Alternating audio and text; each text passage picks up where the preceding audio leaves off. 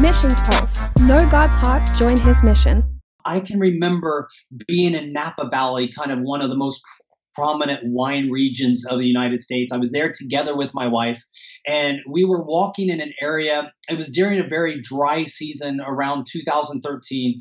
Forest fires, like now, were bursting out everywhere in that area of California. And I remember telling my wife, this will be a horrible year for wine.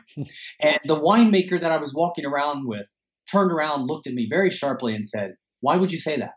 I said, "Well, because there's no rain." He's like, "That's actually a good environment for wine."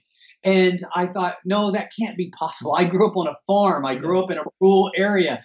And every plant, no matter if it's grapes or it's corn, it needs water. Need water to make it work. Yes. And he said, grapes that are made for wine are different. And he said this, and it will stick with me forever. And I love how the Bible often uses the vine and wine and as kind of a representation of different ideas of what takes place in heaven so that we can understand them on earth. And he said this, I will never forget it. He said, if a grapevine has too much water, too much nutrients, too good of soil, they produce what's called lazy grapes. I thought, lazy grapes? What kind of word? I've never even heard of lazy grapes before.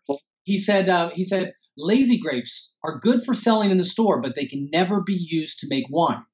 You see, the reason why Napa Valley is so well known inside of the U.S. as being one of the best regions in the world for growing wine is because it's on volcanic ash.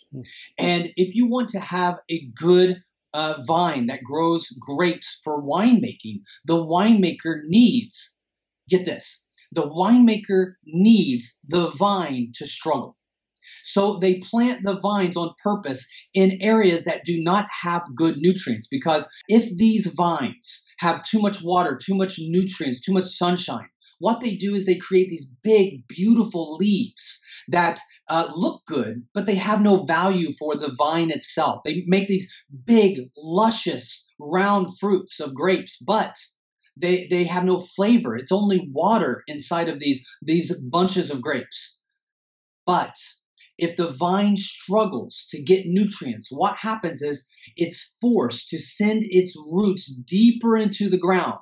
And every time the vine roots break through new ground, they bring about new flavor from different layers in the soil. That's why you hear winemakers say, "Oh, I can taste strawberries. I can taste leather. I can," you hear all of these weird ways of these descriptive terms. Like, okay, did they add those flavors to wine? Like, how did those flavors get in there? They got in there because when the vine was struggling to get nutrients, it went through different layers and it gave a complexity. And because the vine has very little resources, it puts nothing really into making beautiful leaves. Instead, it uses all of its energy to put juice into the fruit. And it's that fruit that becomes valuable to the winemaker. The winemaker is then able to make some of the most beautiful, wonderful, most cherished wine from vines that go through a struggle. And so I think sometimes we in the West can be like lazy grapes, but the flavors that are coming out of the persecuted church, the wine that is coming forth from the persecuted church, it may not look beautiful. They may not be taking place in these wonderful buildings, these with fog machines and laser lights. Exactly.